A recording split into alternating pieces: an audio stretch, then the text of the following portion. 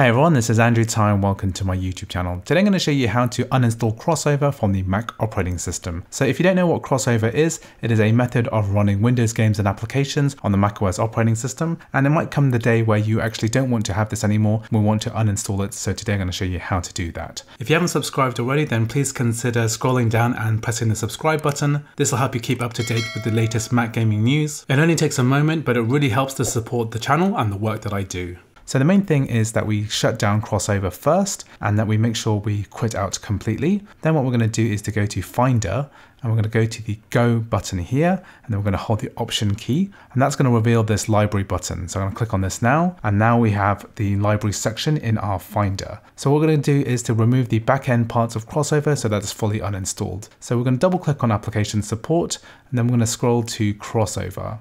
And this is where all of the bottle and configuration settings are all kept. If you wanted to make a backup of one of your bottles, this would be the time to do it. You can move this whole bottle or individual bottles out of here and then make a backup of this before we go ahead and delete it. However, today we're going to control click on CrossOver and then move the entire thing to the bin.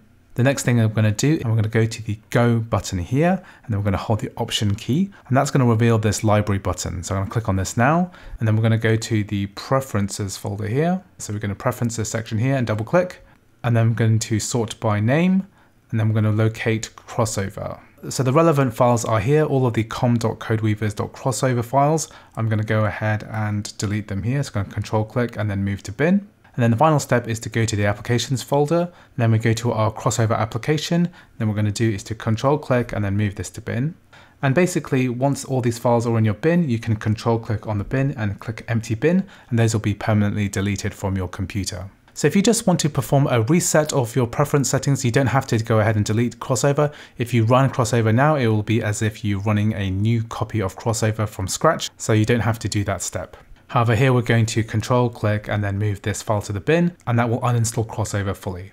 So anyway, I hope you found this video useful. I've got lots of other Mac gaming tutorials and Windows gaming tutorials for the M1 Apple Silicon Mac on my YouTube channel, so please check it out. If you liked the video, please like, please subscribe, and I'll see you in the next video.